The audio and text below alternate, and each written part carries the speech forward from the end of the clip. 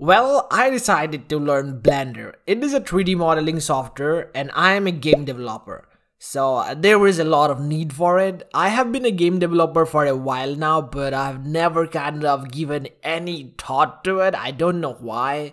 It is probably because I'm very focused in programming. I just think of myself as a programmer. But I want to learn Blender and make 3D models for my own game. I don't want them to be super realistic and super good. I just want workable models, and probably I will get good with it with time. I'm just hopeful.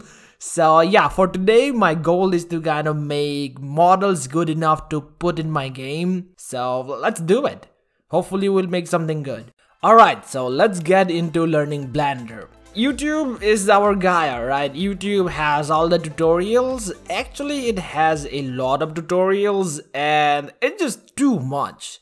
Like there's tutorials for Blender 2.8, there's for 3.4, 3 point something, there's like a lot of versions. And if you're also planning on learning Blender, then I'd say just go with any tutorial you want to. The versions don't really matter.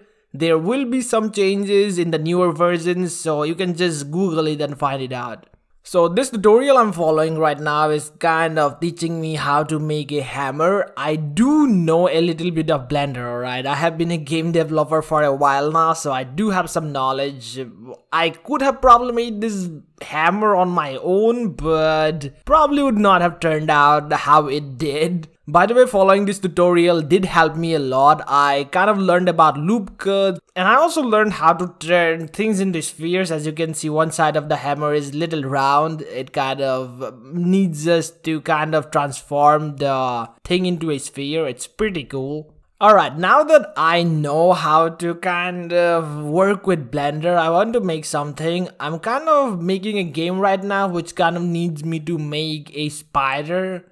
I'm not very sure if you're going to watch the video of me making this game with the spider, but for now I want to make the spider, so let's get into it. I'm not very sure how this is going to turn out. It is not going very well for now, cause you know, it's not easy. I do have reference images, but this is not turning out well. Maybe I should drop it. So the spider thing is dropped. The body of the spider is just too different. I just probably need to kind of make something I'm used to, which is probably a human. I think I could do it. Well, as you were seeing right here, it kind of does look like a human. Well, to some extent it does look like a human, but I'm still not very good at the details. Like the legs and the hands are just really out of the world here.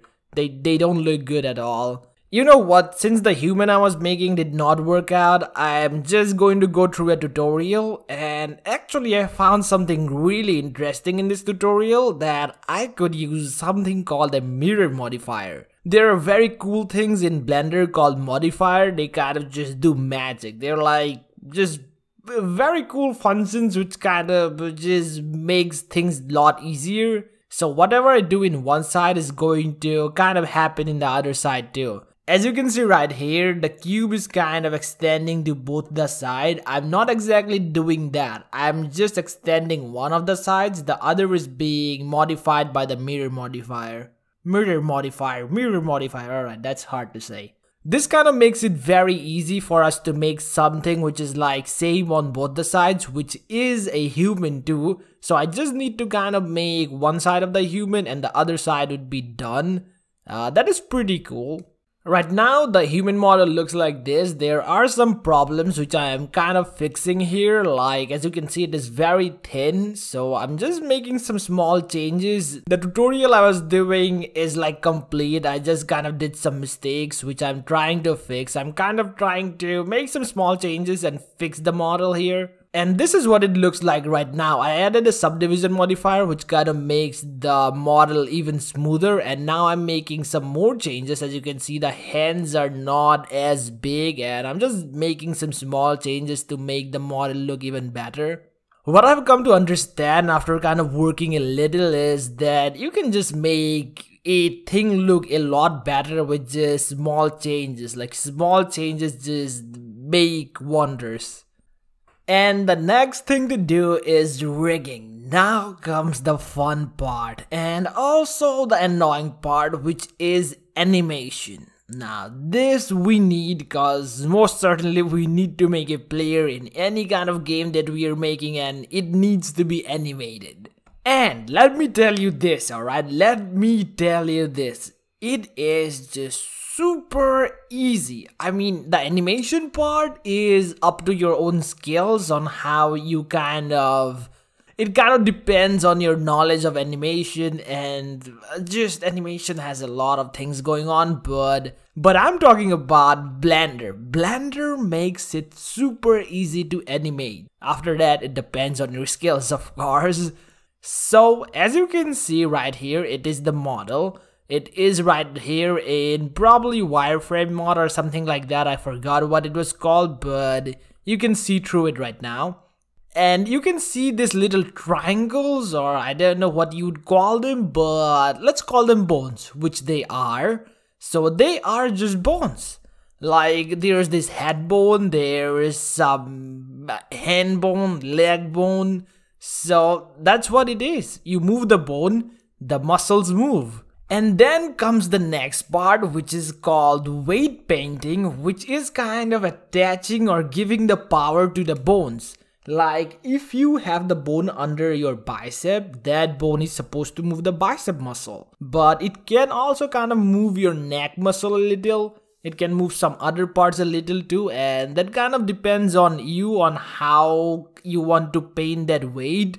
You want to kind of apply the weight to your bone, right? On which muscles it will move. That's basically it. And well, to add into that, Blender kind of does this automatically, and you can also kind of do your own custom changes, but for me it just worked out automatically. I'm just playing around with it now. Well, here's a sneak peek into something I'm making. Well, you probably don't get it, but I'm kind of trying to make a Harry Potter game right now.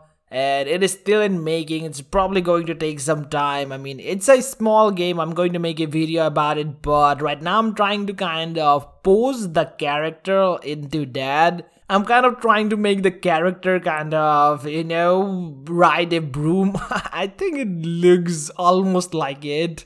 Animation will come later. I'm just trying to kind of figure out the pose here. And well, I did animate it, and this is what it looks like. It is supposed to loop in Unity, so just think about that. Right now it does not loop, but it is supposed to be the idle animation though. I think it is kind of working out, I'm not very sure. Alright, so we are in Unity. I kind of exported the character to just see how it looks.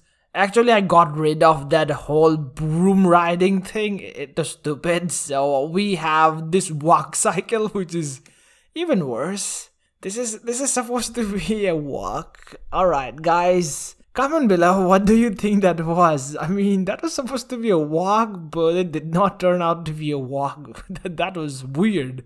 You know what, animation is just not in my list right now. I will put a lot of time into it, in perfecting my animation skills, but for now I want to be able to make a model to put into my game, so that is what I'm doing right now. I'm kind of making a hat. So I'm trying to make a wizard hat, and it is not turning out well. Well, I was doing it without reference, so let's get some reference. As you can see, this looks pretty good. I mean, they are pretty good hats, but we don't really want to add that many details. Most certainly we don't.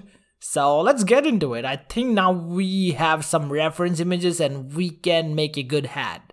Alright, that took some time, but we have a great looking hat right now. I think at least it looks super good after we flatten it out and things. And then I kind of also added material to the object. It is super easy. It is almost as same as Unity. You just need to assign the material and it just becomes colorful, so it's super easy like that. Right now at this moment, I think I am done with Blender. I think I have enough knowledge to kind of make models for my game from now on, but I want to do something.